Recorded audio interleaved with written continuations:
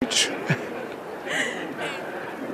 day like this one, Nelson Mandela, a legal practitioner, Barack Obama, a lawyer. How does George Bizos feel the contribution of the legal fraternity to the struggle for freedom? Well, I was 3 years behind Nelson Mandela at Wits University. He wanted to be an advocate, but they didn't allow him. He became an attorney. 3 years later, I became an advocate and got a lot of work from Nelson Mandela and Oliver Tambo, which gave me an opportunity to do a lot of work for people who were ignored by the administration of justice. And he actually praised me for what I did for the people who didn't have very much money, if any. And when he was convicted for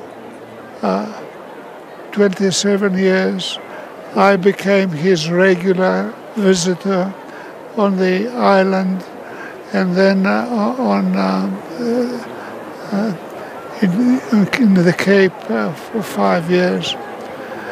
And when he was released, we became very good friends. We did a lot of work together when he was president. When he finished being president, his wife Grasha and my wife Aretij, and he and I, Uncle George, for 2 weeks we went to Greece on a holiday. do you want to continue with the interview or should we leave it? It's okay. He's getting very emotional.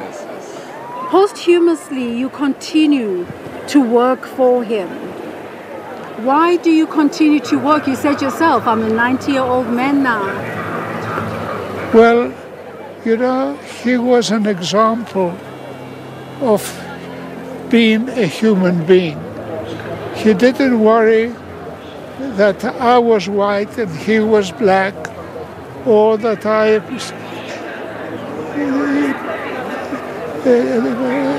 did a case for whatever color a person was.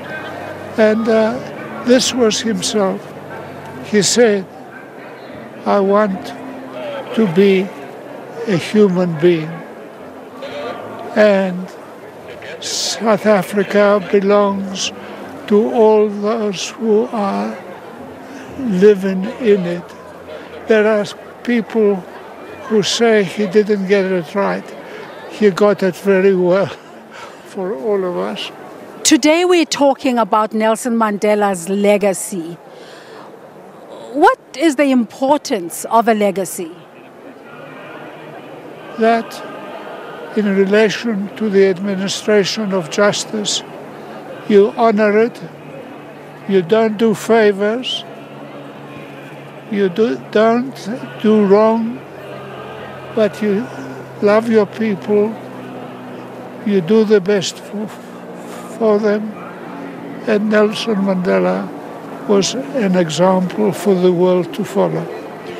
Why are you so emotional today?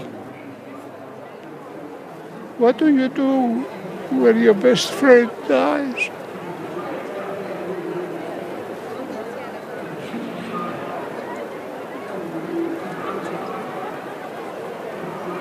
Thank you so much for talking to us. Thank you. It's really been a pleasure and an honor. Quite an emotional conversation there with Mr. George Bizos.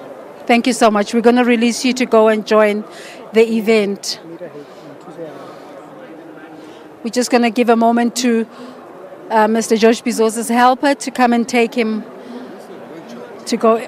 Are you his grandchild? Oh my word. What's your name? I'm Nicholas Bizos. Yeah. Nicholas, I was talking to your granddad about the legacy of the legal fraternity in the achievement of freedom in South Africa. The speaker today is a lawyer, so was former President Nelson Mandela. Why did you go into law? Unfortunately, Mr. Sexwale is misinformed. I'm an actuary. But, law's played an important role, both pre-democracy and post-democracy, keeping South Africans safe and keeping South Africans empowered and speaking truth to power. And I hope President Obama will talk to that today again. But President Obama has been speaking a lot about bringing youth into activism. How are you active in your society? So I like to look after my wife, who's a doctor. So she's the one who's responsible for keeping society healthy. So I like to look at it as an indirect contribution at the moment. But otherwise, just trying to... My director is asking me to wrap this up quickly.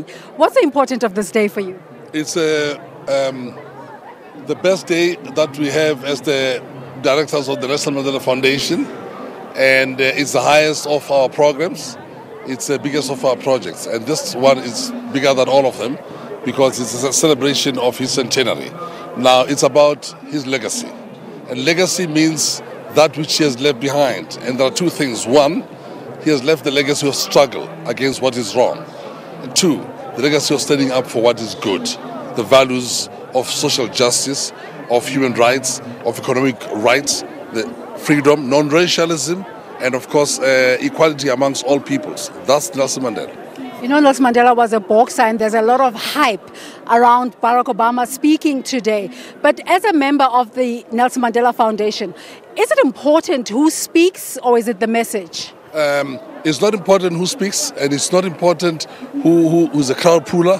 What is important is for us to provide space for different people from across the world, for them to come and express their views, and we believe that they can spark and instigate certain debates. We don't invite people because we agree with them. Now, we started with Clinton, Obama. There are many things you disagree with Obama about, foreign policy of the United States and all sorts of things. But Obama and us are married to the hip insofar as a struggle for equality and the struggle against discrimination and against those who violate human rights is concerned. And of course, I was privileged to be the one who introduced Obama as well as Nelson Mandela.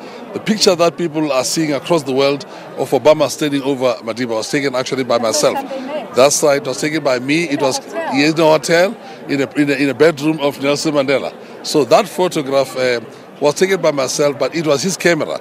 And we're not allowed, as you know, to use a flash. That's why the picture shows Madiba a bit more clearer than Obama, who's in the shadow. Well, really, you could enjoy the event. Thank you so much for your time. Thanks very much indeed.